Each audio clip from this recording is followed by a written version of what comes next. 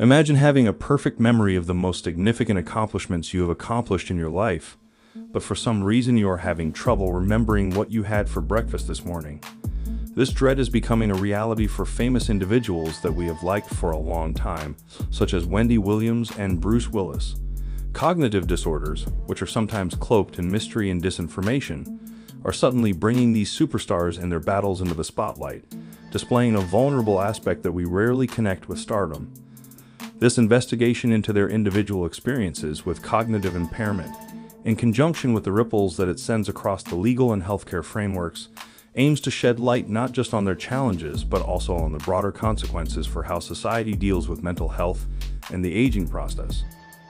There is a common thread that runs across the disturbing revelations that have surrounded Wendy Williams and Bruce Willis, and that is the progressive nature of their cognitive deficits. When it comes to celebrities, whose jobs frequently depend on how the public perceives them and how well they perform, the earliest symptoms, such as issues with speech, can be a scary turnaround in the situation. The strange memory loss that Williams experienced and the diagnosis that Willis received shed light on the frequently invisible onset of such diseases, which has sparked a discourse all across the world about the long-term repercussions of these diseases and the critical need for understanding and empathy between people. The event of Wendy fainting on live television in 2017 served as a scary prelude to a series of health issues that were later revealed. Despite the fact that the connection between her fainting and the dementia that she was subsequently diagnosed with is still a matter of conjecture, the interaction between her known thyroid problems and the potential neurological implications presents a complicated picture of her health journey. The case of Williams, who is currently residing in a health facility, not only sheds light on the personal cost of cognitive illnesses, but it also exposes the darker undertones of trust and exploitation that may grow around celebrities who are fragile. The guardianship disputes that have surrounded celebrities such as Wendy Williams have drawn unsettling comparisons with the conservatorship scenario that Britney Spears has been going through. The legal vocabulary, which includes guardianship and conservatorship,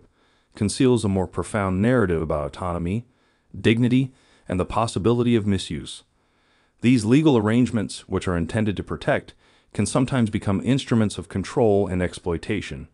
which has sparked a public debate that concerns the balance between protecting the rights of persons who are impacted by cognitive impairments and suffocating those rights. In tandem with the expansion of our knowledge regarding cognitive problems, we are also becoming more aware of the limitations that already exist.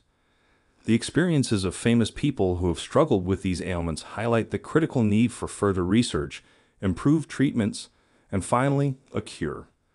On the other hand, beyond the search for scientific knowledge lies a need for compassion, support, and a shift in the way that society views aging and mental health itself.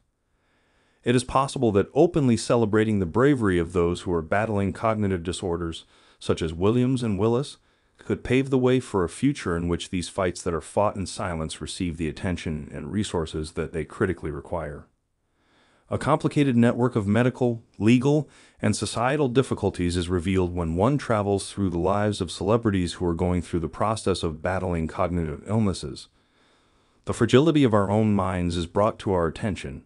as is the significance of cultivating an atmosphere in which mental health is emphasized and stigmatized, not only for the wealthy and famous but for everyone.